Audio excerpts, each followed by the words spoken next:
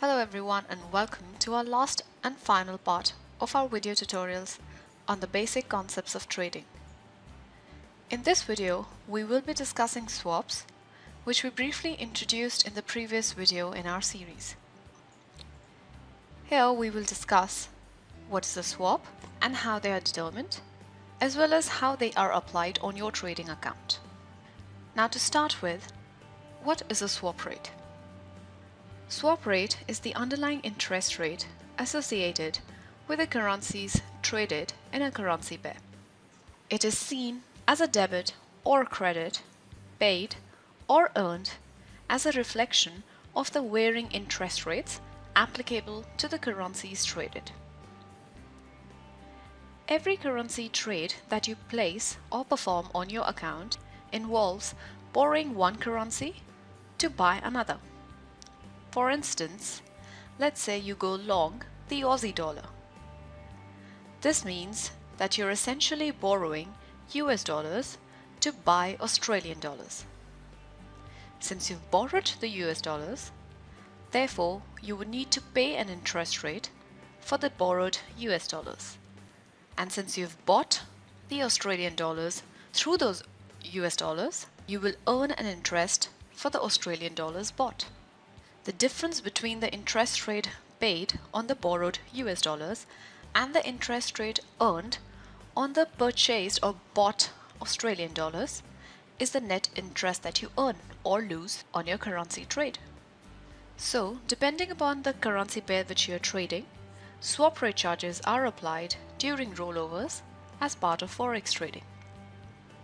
You pay an interest on the currency that is borrowed and earn the interest on the currency that you buy.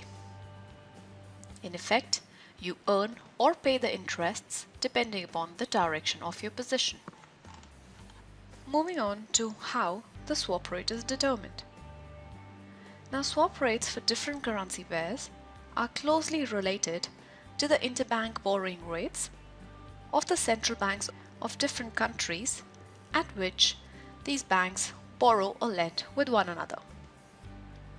The different swap rates applicable to different currency pairs, depending upon the long or short position held for that currency pair, are available to you on your trading platforms. Please note that these swap rates that you see on your trading platforms are not exactly the same as the interbank rates. Those interbank rates are slightly better as compared to the swap rates that you see on your platform. The interbank rates are only available to those big banks and not to retail traders like you and me. However, to ensure a true representation of an interbank market, these swap rates are very close to the interbank rates. You can find the swap rates of different currency pairs through your trading platform, through the Market Watch window. Just right-click in the Market Watch window and select Symbols. Select the currency pair for which you need to know the swap rate, let's say the Aussie dollar, and select Properties. This will open the window with the contract specifications, which shall show the swap rates for both long and short positions on the Aussie dollar. As you can see, the swap rate for long positions on Aussie dollar is positive, while the swap for short positions on the Aussie dollar is negative. What this means is that you earn an interest rate for holding a long position on the Aussie dollar, while you pay an interest rate that is 10.9 points on your account for each short position that you hold on the Aussie dollar, for each day that the position is rolled over from one value date to the next. There are a few important things to consider about swap rate charges. Firstly, the swap charges are given in points and not in pips on your MT4 platform. However, since each pip is worth 10 points, therefore, you can do the conversion for your calculation purpose. These swap points are applied in terms of your trading account-based currency depending upon the size of your trade position. So for example, a long swap of 8.2 points on the Aussie dollar for a one standard lot position would be worth 0.82 pips equivalent of your account-based currency. So for a USD-based account, this would be equal to 8.2 US dollars. Next thing to note is that the swap is applied for every individual trade position that is rolled over from one trading day to the next.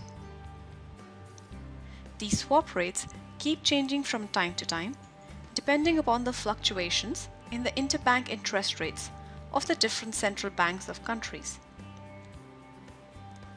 Therefore, it is important that you keep yourself updated with the latest swap rates, which you can do by referring to our website. Thank you again for taking the time to watch this video. Hope this information will be of use to you.